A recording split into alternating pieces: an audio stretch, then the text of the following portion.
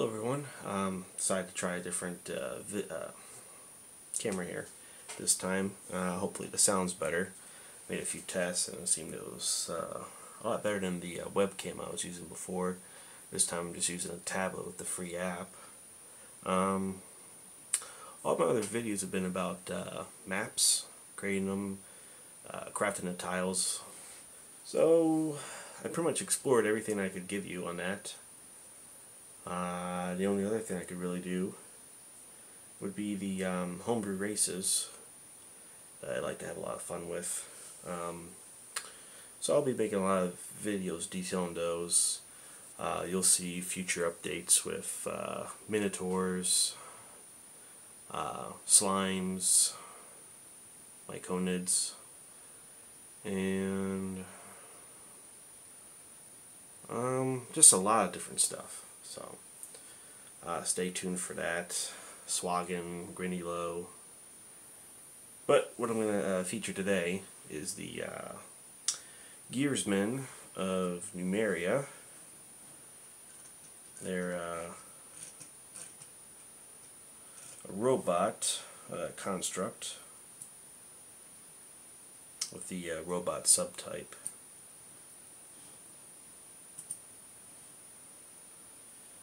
And they're about medium size. One of the creations or artifacts, or those that were still left from the Silver Mount, and one that the Technic League employs to great use, the Gearsmen. Commonly known as shock troopers or guards, performing all kinds of tasks. Unlike Eberron's Warforged, these ones have a detachment and a sort of logical efficiency, normally accompanied by endless silence from them. They do seem to have some sort of orders that are not known to anyone really. Sometimes they can contradict what the Technic League may task them with. Some sort of maybe mysterious internal directives. So you can, perhaps a couple, or the one particular you're going to play as a player character might go off on its own, following this directive it has set up within itself, within its matrices, and unbeknownst to the Technic League, it goes off on its own from wherever it came from, up in the sky.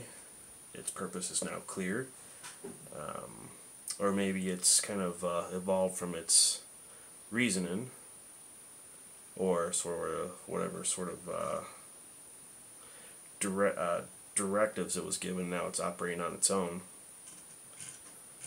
So what I did, there's no stats for them yet. I imagine Pathfinder will put out some stuff, but I used the advanced race guide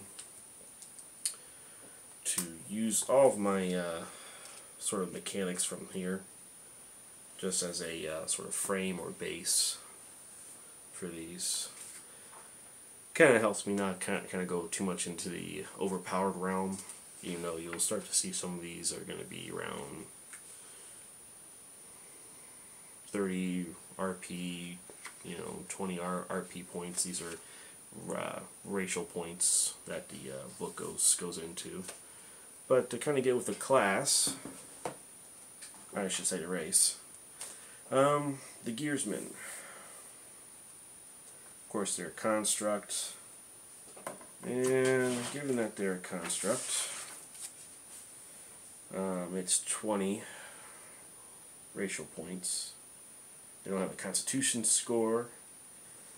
They get the low light vision racial trait and dark vision racial trait without any costs due to the type that they are. Immune to all mind affecting effects. They cannot heal damage on their own, but perhaps with a make whole. spell or a similar ability, they can be healed. Not subject to ability damage, ability drain, fatigue, exhaustion, energy drain, non-lethal damage. Immune to effect that requires a fortitude save unless it works on objects or is harmless. Not risk due to massive damage. But they are immediately destroyed when they are reduced to 0 hit points or fewer. So resurrections and raises won't work on these, unlike the Warforged. And looks like based on their size they can get bonus hit points. If they're medium size they would get 20 hit points to start with, which would kind of help, being that they're going to take some damage and be a little bit longer in a time when they can heal. So that's just kind of what we're dealing with just the racial qualities of that type. So already I started off with Gearsmen type construct with 20 points on that. Their size is going to be medium. Their stats in the Inner Sea Bestiary showed them as medium. I haven't encountered or read anything about larger sizes or smaller sizes with a certain purpose to conduct a certain task based on those sizes. Their base speed, I saw in there, they're 20 feet, so I'm putting it to slow, which takes off 1 point. And as far as the ability scores, I went with weakness, where you get a +2 to strength, +2 to wisdom, and -4 to charisma. Just looking at their stats right here, their CR4, they have a really high strength. Dexterity is pretty good. No con score, of course. Intelligence is average. Wisdom is okay. And charisma is horrible. So I went with the -4 on that. If you want, you can kind of make it worse. But normally with player character race, you probably don't want to do that. So I just went with the weakness type for the ability score modifier, which also gives them another negative point, kind of reducing that 20-point cost down so far. Language is standard. It shows on here that they can speak, let's see here, Common or Hallett. I'm not familiar with that one, but I guess the Numerian land, that might be something that they speak there. As far as the racial traits, going into the offensive section, elemental weapons, since they can generate electricity, and when they do that, they can charge it into the weapons that they wield. So 1d6 points of electricity damage on a hit. So they can charge your weapons. It doesn't take any time to do so. It just happens right away. So I added the elemental weapons from the Advanced Race Guide on page 236, and that's 6-point cost. They have weapon familiarity, all simple weapons. I just gave them 2 points for that. Senses, the Darkvision and the low light are marked on here, but there's no valued cost for that. It just comes with the type of race. Weaknesses, their elemental vulnerability. They are indeed vulnerable to electricity, as which is kind of comes with the whole being of a robot and such, having that initial weakness to such, given the makeup of its body. So,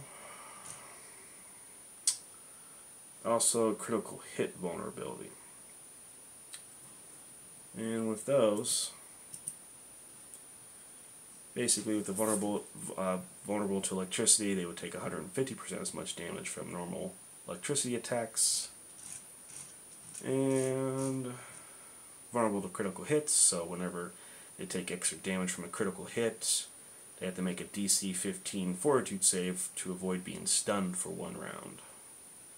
If it makes a successful saving throw, it is staggered for 1 round, and the robot remains immune to other sources of the stun condition.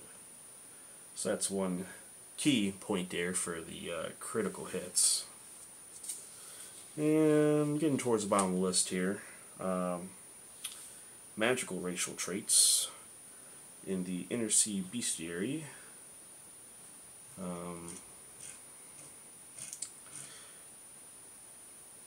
is that? Here we go. They have this ability known as self-repair. They can use their nanites to heal themselves of damage at a rate of a number of hit points per hour equal to their hit dice. Since it's a CR4, it's 4 hit points per hour for most Gearsmen. Up to once per day, as a full round action, it can heal any robot it touches with 46 points of damage. If a Gearsman uses this ability on itself, it automatically heals the maximum amount of those 46 dice, which would be 24 points of damage. So, looks like you can generate the healing through your nanites, and then also once per day as a full round action, you can deliver the maximum amount to yourself or to another robot in turn. This I didn't find in the advanced race guides, so what I did was I just kind of homebrewed that option there and gave that 7 racial points. Just since there was a couple different unique features that it would do. It wasn't a one use, or it was kind of went beyond the scope of a once a day, since you could do 2 different things there. I think this is the self-repair. I think is probably something you're definitely going to want if you do play a Gearsman. I wouldn't take it off, just because healing on its own is already difficult, and with the self-repair, it will help out quite a bit, so that there's not a lot of stress with the clerics, oracles, or additional class healers. So I kind of like that. You kind of move away from the whole Warforged sort of aspect, moving into Pathfinder. So, cause I kind of want to keep this kind of Galarian sort of themed. It's kind of what I'm going to do with all the races that I make. So the feat and skill racial traits, skill training, they are craft and profession or class skills for them based on their race, so that's 1 point there. They're skilled, so they get additional skill points every time they level, kind of like humans. So I gave that 4 points as it is listed in the book. Except theirs, I think, is 2. So I gave it an extra set, so the 4 total rather than just 2. And adaptive learning. This is a homebrew one that I added on here just because it's not really anywhere in the book for the race guide. And with the adaptive learning, basically, you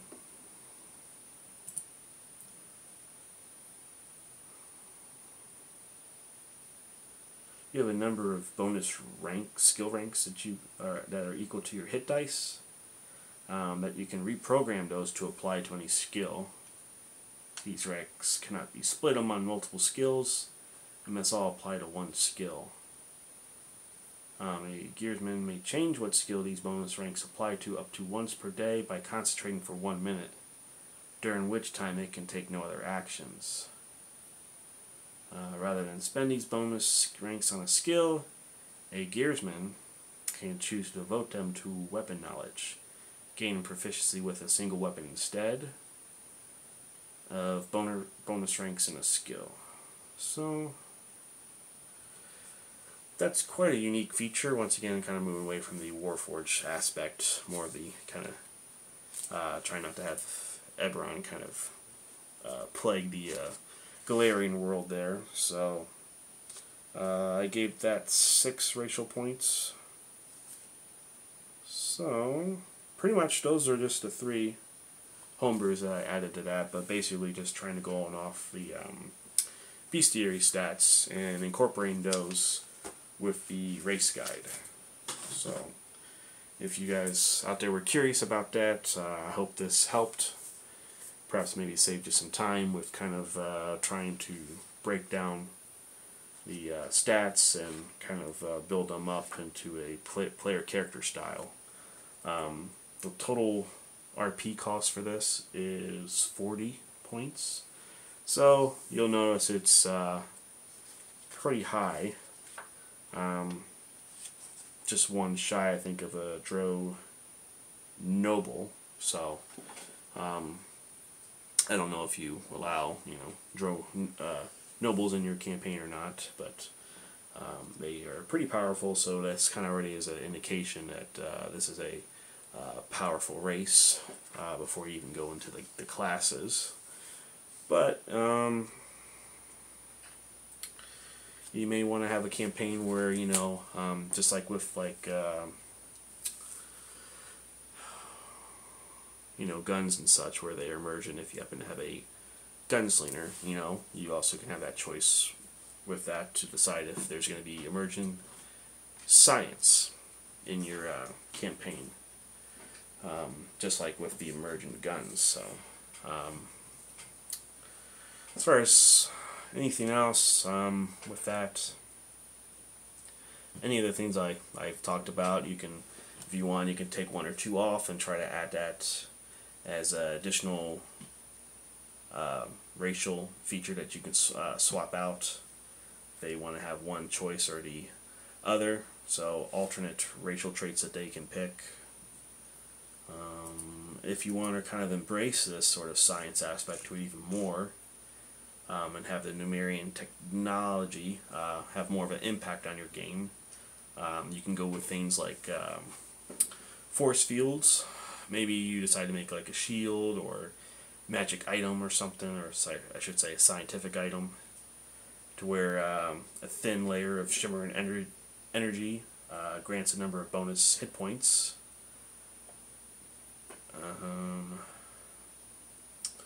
All damage dealt to a robot with an active force field is reduced from these hit points. The robot would be immune to critical hits with this force field being active.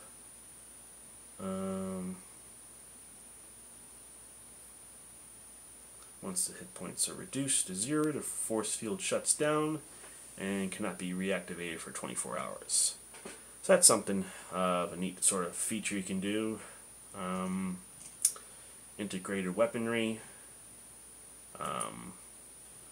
as what is kind of seen with the Annihilator robot.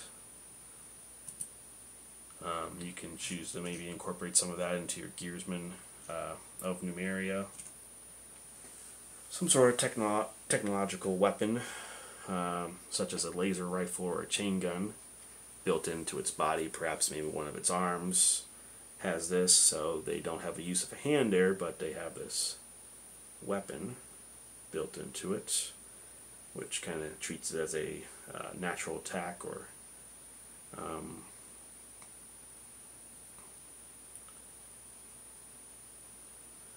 and as far as what kind of damage code you want to do for it, it sounds quite lethal because it is like, a chain gun, but maybe it's a 1-a-day feature, and maybe only access at a certain level, kind of like as if they would be accessing, like a fireball or something. You can kind of do a level progression based on that. Since integrated chain gun, typically, depending on how powerful it is, it could be anywhere between 8d6 damage, 4d6 damage, so you can kind of level progress that, and then with a critical multiplier of times 4 on that. So, as far as maybe a plasma part, and not so much of a chain gun, more of a laser rifle. Just kind of looking at that Annihilator robot. I already see that you can use something like a plasma lance. Looks a lot more powerful though. So this may be something level progress, maybe for further along. So similar, it's like a lightning bolt. You know, it could be like 120 foot long, line of plasma.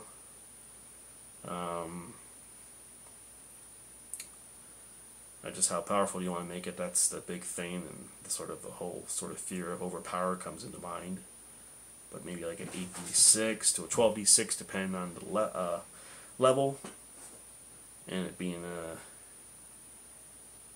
you know, of course they would get a reflex save for that off, and the save would be a DC, would be intelligence based, so that's something to think about.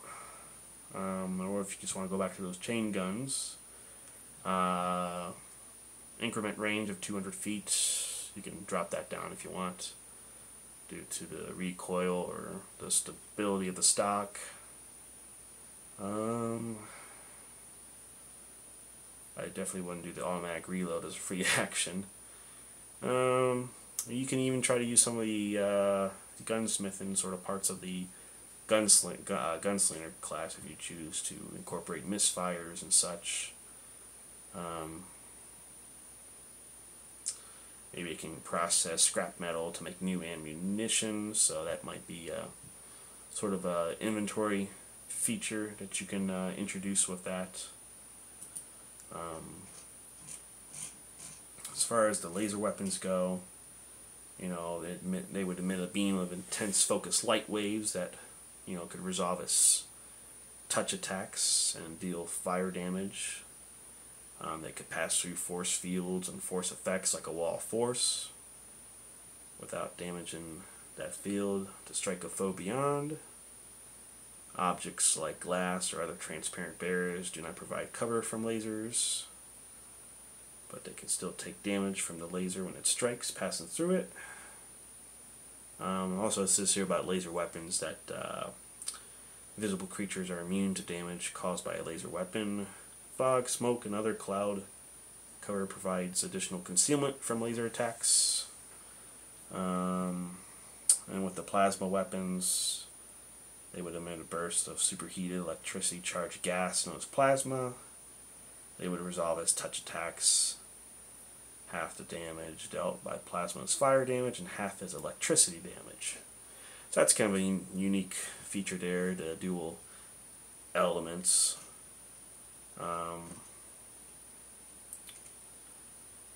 So that's pretty much all I have on the Gearsmen one.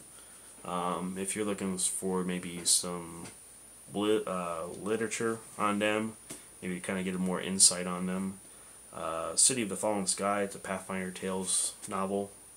It features a little bit of information on them, also of Numeria and their technologies. So if you want, you can check that out. It was a pretty good read.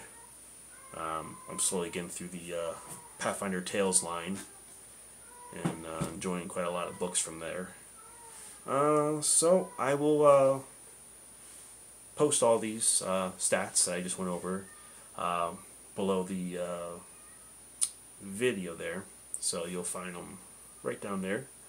And feel free to share your collective thoughts on that, how overpowered it seems. Maybe you might have a better approach to it, maybe sort of trying to get it down to maybe a half construct, maybe kind of more towards the android type.